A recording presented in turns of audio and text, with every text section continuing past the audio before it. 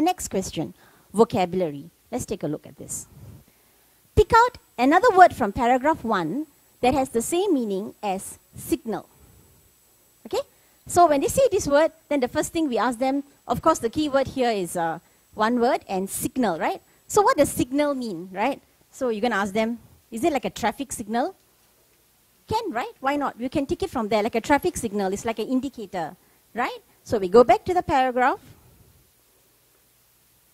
and we look at this. So we look through the paragraph and you will see that this one, like cue for other kids to start picking on, oh, sorry about the double O, on, but picking on me, right? So here, signal for the other kids to start picking on me. So what is the signal? The signal if the adults actually ask you, oh, you're right, and the kids are like, haha, that guy's weird. Okay, so that's the signal, aha, you're the target, right? So that's the signal. So we have to get them to guess it, right? So if they do not already know. So the answer therefore is Q. Another one, refer to paragraph 3. Pick out the phrase that tells us the narrator's block became famous in a short period of time. Do you want to try this? So it's a phrase.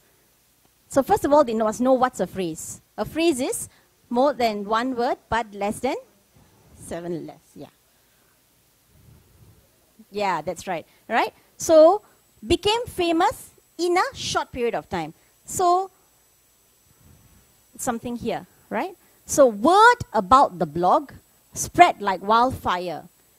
All right, and then it goes on to explain from being a platform to blah, blah, blah. Then I found so many people come to me, blah, blah, blah. So this is an indication that you became famous and also in a very short period of time. So spread like wildfire. So that's, it's in a way we can also explain to them. It's metaphorical to a certain, I mean, it is metaphorical. So spreading like wildfire is actually something that spreads very, very quickly.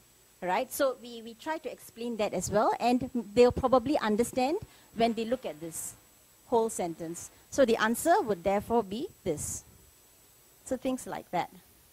So by posing questions like this, they would therefore understand the text better, and they through the context especially.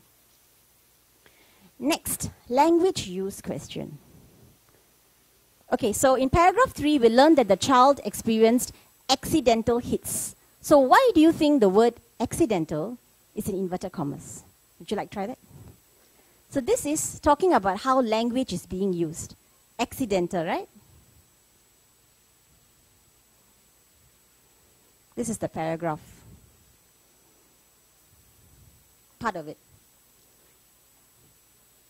Yeah, it's purposely done, right?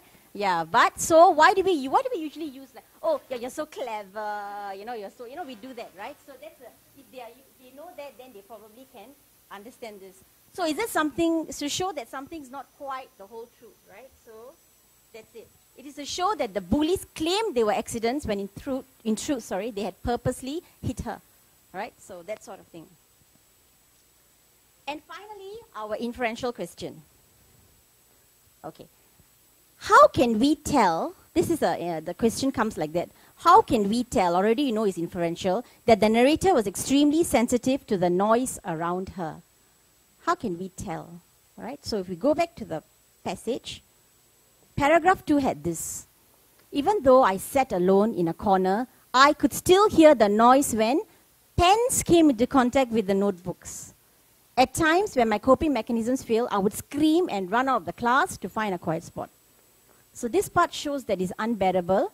This part shows about what?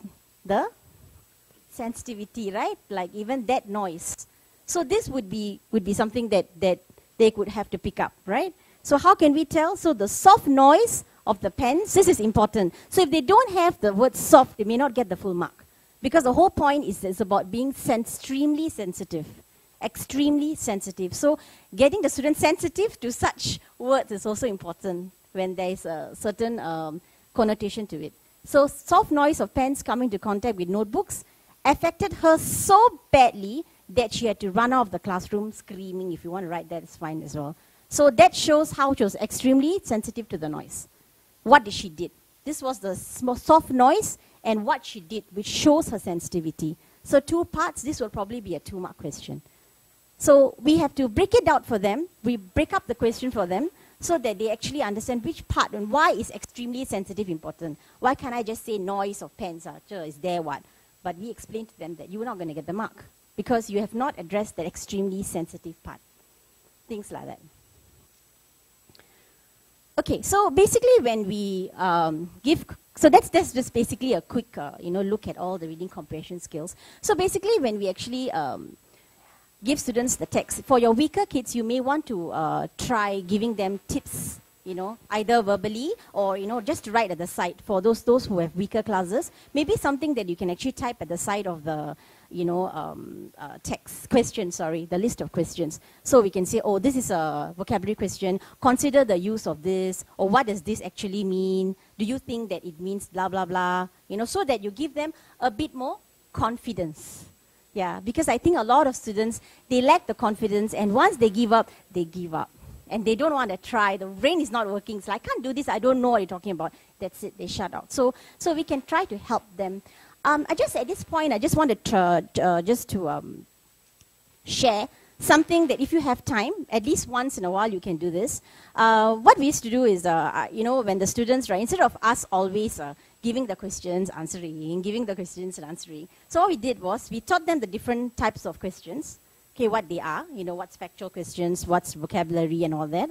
And then we got them to break out into groups.